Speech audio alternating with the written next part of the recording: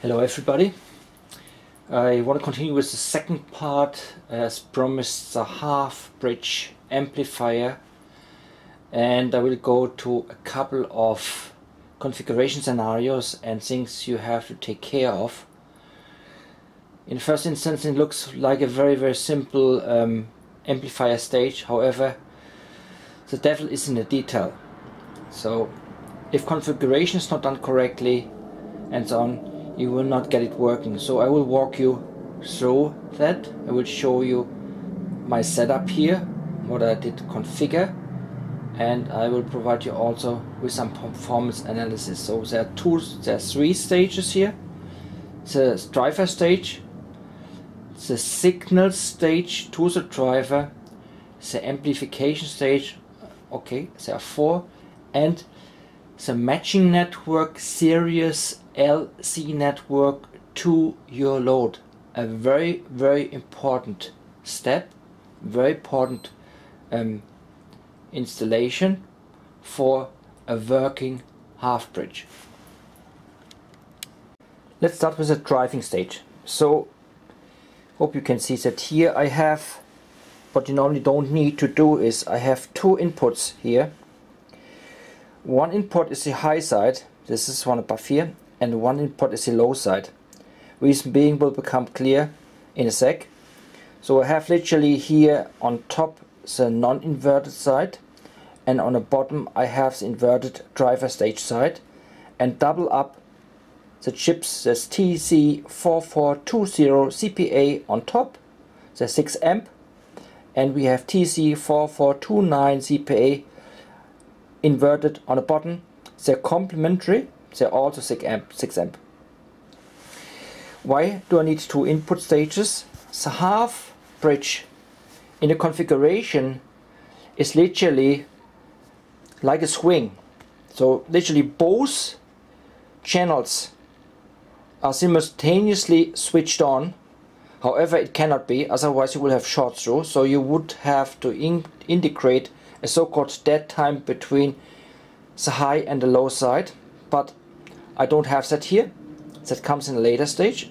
But what I have here, I want to show you, I use a two-stage signal process here. The first signal is my primary signal, which gives me the clocking frequency. The second one is my pulse generator, which I trigger then, and which I add then for delayed pulse. Very important. That gives me possibilities for pulse width and so on for the channels to compensate for the lack of dead time I have. And you will see it becomes apparent that has a huge impact on the performance.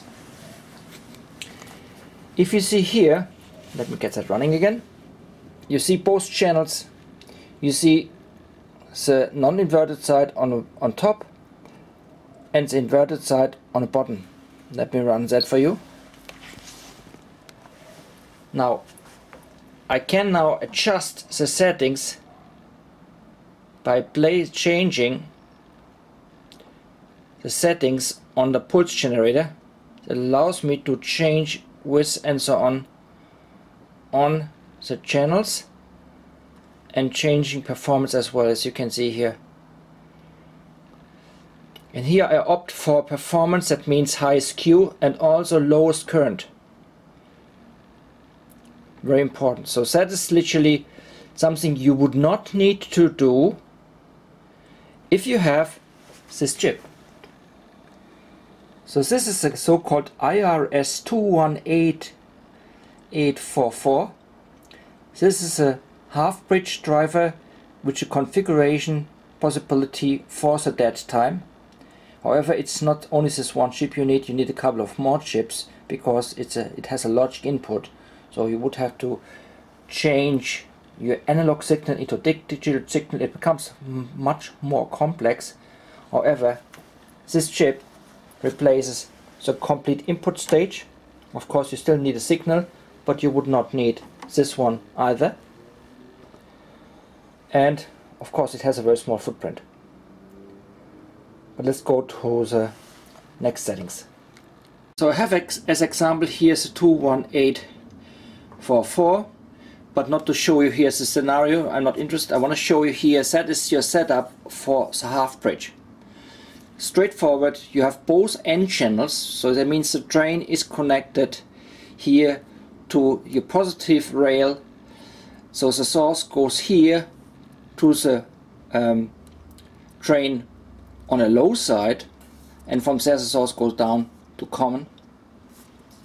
You connect the load in between there, and of course to common.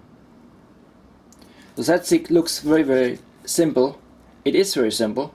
However, to get this one working affords a little bit more legwork, but we will get to that stage. So this is my amplifier side. You see the two MOSFETs, the IRP 450. It's not a very powerful one, only 190 watt, so each side. So you see here that is my positive rail goes to the high side here on the left side. Here my negative rail which goes to common. And here you have my input sides. So I have the high side goes over here and the low side goes to the second MOSFET. A capacitor in the middle to compensate for ripple on a line, but that's straightforward. And here you see the output. Now the important part is, in this scenario directly connecting to the load, it will not work either. It will burn through right away, so that you have almost a shortage in the network, or you get nothing out at all. So both scenarios are very frequently happen, and you can read it on a forum. Literally everybody suffers from this kind of problem. Solution to the system, solution to this kind of scenario is, first of all, the dead time to implement. That's one scenario, but the second and much more important scenario is adding a matching LC series tank which reflects your frequency on your primary secondary for the load. How we gonna do that? Very simple. So we have here a cap. Here I use a cap, couple of in parallel, and this one for fine adjustment here on the side, connected to an inductor here, and this one is then connecting to your load on one side, and the other side goes out to the common of your power supply. You have on my tutorial web page, you have the link to frequency calculation, very simple. So the main frequency here is between 750 and 800 kilocycle. That means I have to add that up, how much capacitance do I need, how much inductance. I measured the inductance as 1.6 microhenry. So that means I need to have 25 nanofarad here to give me this kind of frequency. And then you will see that has a huge impact. I have started now my setup optimized for highest frequency and lowest current. At the moment it's at around at 20-30 volt. So I have on an oscilloscope here I have at the moment 86 volt here. Measure it from here with this probe, and as you can see, when I short that, it's actually reducing it, and the current goes down to 0. So let's keep it as that.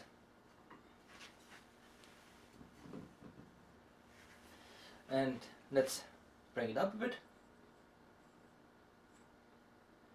So at the moment I have 50 volt, and on oscilloscope is 310 volt.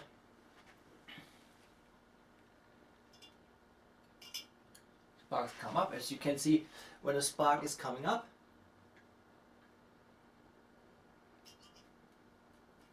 it's reducing the Q, and of course in that case also the current. I am at the moment at 400 milliamp.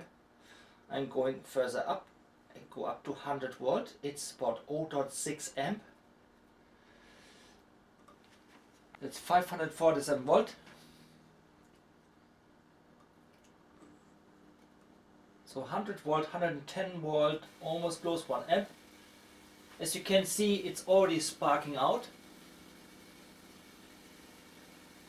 quite strongly.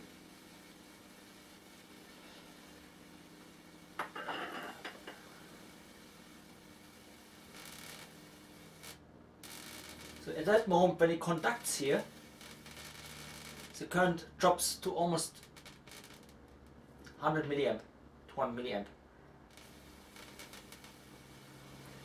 Can trace it first, so that's 120 volt at the moment and 0.9 amp. Please bear in mind I have two MOSFETs, literally they're both sharing the load. And I can measure a little bit the temperature at the moment, 14 degree, 15 degree. They're running quite cold. I have to admit here in the garage it's freezing cold. We have at the moment 3 degree, so that is helping as well, but they are not getting hot at all. So one has 190 watt, so it's 380 watt, both can share. However, I have not varnished the copper stripes here, so I will not go higher than 200 volt, otherwise I would have to risk that I get flashovers. So going up to 150 volt, going up to 200 volt now. It's 1 amp, so that's 200 watt now. It should come up. Now it's conducting. And the current drops to 250 milliamp. So from 200 watt it drops down to 50 watt if you want. I see also on the oscilloscope it drops down to 250 volt. So that's going to get very hot. Now I can increase it a bit. Interesting enough is I can increase the voltage now. It doesn't make any difference. Current doesn't increase, it stays at 0.2. That's a very interesting phenomenon. So an increase in voltage has not any impact at all at that current state when there is a contacting path existing. So that concludes my experiment with a half bridge, and I will move on to the full bridge. Thank you.